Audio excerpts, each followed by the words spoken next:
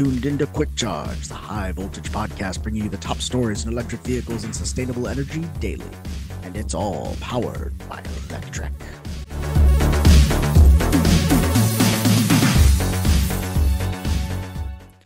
Welcome to Quick Charge. It's July 29th, 2024. I'm your host, Joe Boris.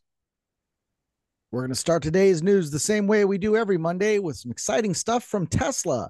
Elon Musk signals reaching the limits of Tesla's Hardware 3 despite self-driving promise. Back in 2016, Musk announced that all Tesla vehicles built going forward would have, quote, all the hardware to enable self-driving. At one point, he even specified level 5 self-driving, which is the highest level and means capable of driving anywhere, anytime, under any condition without human intervention or supervision. Shortly after this claim, the CEO signaled that Tesla was most likely wrong, as it could need more computing power on board the vehicle to run the self-driving system. And that's when Tesla introduced Hardware 3. Musk claimed that this computer would enable self-driving, and everyone who bought the full self-driving package on prior vehicles would get a computer retrofit for free, or rather included in the price they paid for FSD.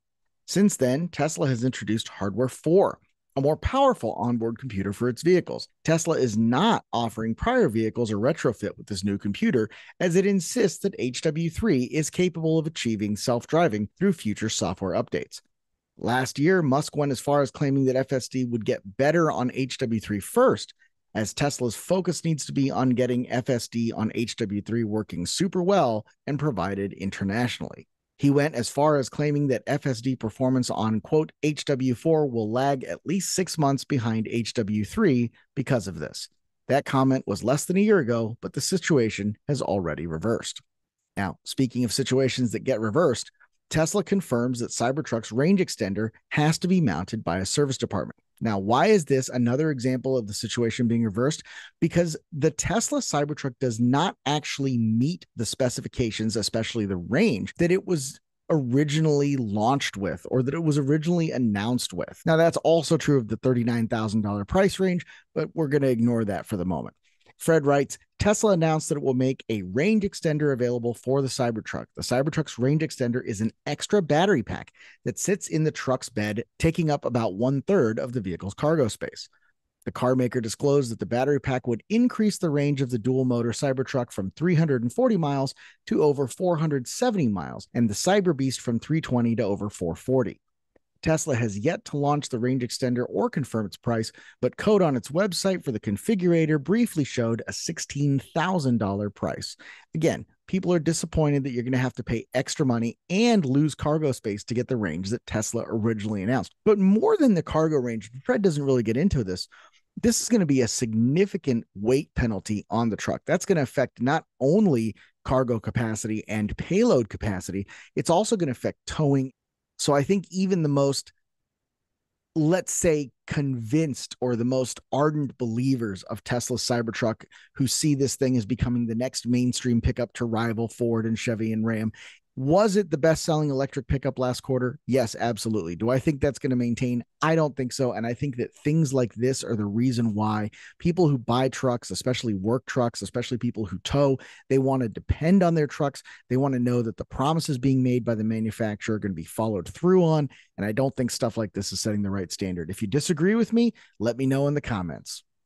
Now, that's a lot of digs at Tesla.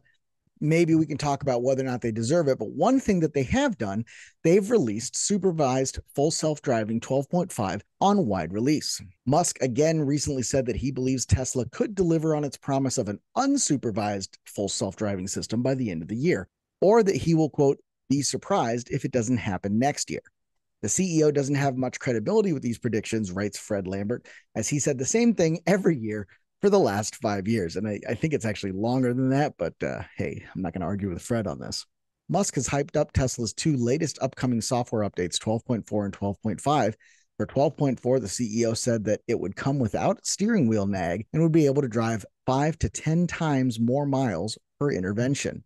However, Tesla encountered issues internally and limited external testing and ended up never releasing the 12.4 update to the wider fleet. Instead, Tesla is going directly to 12.5 wide release. This tweet from Elon Musk on X, FSD 12.5.1 starts wide release today. Connect your Tesla to Wi-Fi to receive the update. When talking about 12.5 and 12.6 last month, Musk claimed that, quote, it will take over a year of driving to get even one intervention. So let's see how that goes. If you have 12.5, if you're getting 12.5, definitely let us know if you get to go a full year without an intervention. I expect a few comments within a matter of days. And again, that's not a dig on full self-driving. It's not a dig on Tesla. It's not even a dig on Elon, really. It's this idea that he's being fed bad information, which is a story we covered a couple of weeks ago, that he is being put into this sort of bubble where he's allowed to believe his own hype. And that is clouding his judgment as he makes these public comments and makes these public goals. And it in turn is affecting the stock price. So definitely let us know what you think of that. I think it's something that deserves watching, and it'll be interesting to see if 12.5 can live up to the hype. Another Tesla product that is definitely not living up to the hype is the Tesla Semi. Now, that said, there is some good news for the Tesla Semi. Tesla has unveiled a rendering of its upcoming semi factory that's going to build electric semi trucks on an automated line. First unveiled in 2017, it was supposed to come to market in 2020, but only officially entered production in late 2022, with Tesla employees hand building the semis for delivery to PepsiCo. In October of 23, we learned that Tesla had only built about 70 Tesla semis. In January of 23, Tesla announced an expansion of Gigafactory Nevada to build the Tesla Semi in volume. However, more than a year later, we haven't heard much. That is, until last week, when Dan Priestley turned to X to post photos showing that ground had been broken on the foundation of the new factory. Now, he posted those pictures of that foundation under construction along with the rendering of what the finished product was going to look like, and it looks absolutely massive. I'll zoom in here a little bit. You can see all the work that's going definitely underway. You can see the scale of it when you see all the semis in the background and pickup trucks in the front. Not a lot of Cybertrucks being used by these contractors. I'm sure that's just a coincidence, but this looks very much like something that's going to be a huge, huge construction project, and we're excited to see it. Now, while we're on the topic of semi-trucks and big projects, Cummins' new powertrain test facility in the UK is a massive leap forward compared to rolling road type Mustang or dyno jet type dynos that you've seen, I'm sure, a ton of internet videos. Cummins says the new facility positions the company at the forefront of ultra low and zero emissions powertrain development as the industry shifts its focus to reducing greenhouse gas emissions and improving efficiency. That said, these guys are also testing hydrogen fuel cells, and hydrogen combustion vehicles on this dyno. And the steps that they have to take to keep their people safe are kind of mind-boggling, especially when you realize that so many of the pro-hydrogen crowd are also anti-EV crowd and point to things like the difficulty of putting out lithium battery fires as one of the reasons that hydrogen should be accepted. Let's give you a rundown of some of the things that have been done to keep workers in this facility safe. With regards to hydrogen, the test area features a series of safety checks. These include sensors placed around the vehicle and the interior of the facility to monitor for fuel leaks. The interior walls are designed to protect test engineers in the event of an explosion, while exterior walls have been specially designed plates to alleviate blast pressure. Additionally, the HVAC system is capable of renewing all air in the chamber more than once per minute, which helps prevent the buildup of dangerous gas pockets. Now, nothing wrong with any of this. Cummins is doing the right thing here by putting in safety measures that is going to enable it to keep its people safe while they're working and developing on these products. Absolute, hands down, the right thing for Cummins to do, and we support that and we want to celebrate that. Now, that said, this speaks towards the ability of hydrogen to compete with battery electric in the broader market.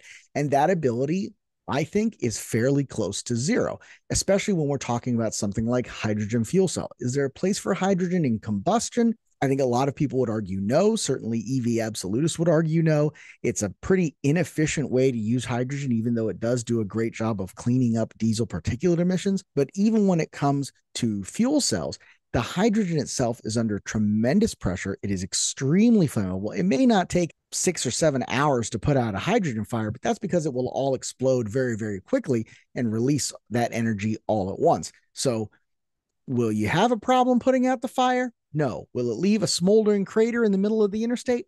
Absolutely. Which one of those two you think is safer? Go right ahead. And if you think that just because something is common, that makes it easy to isolate, transport, market, cool, and fill, man, you are missing a lot. But hey, definitely still something worth talking about, especially as we consider the growth and acceleration of battery electric heavy vehicles. Moving away from all of that stuff, we like to close these shows off with a little conversation about solar and energy.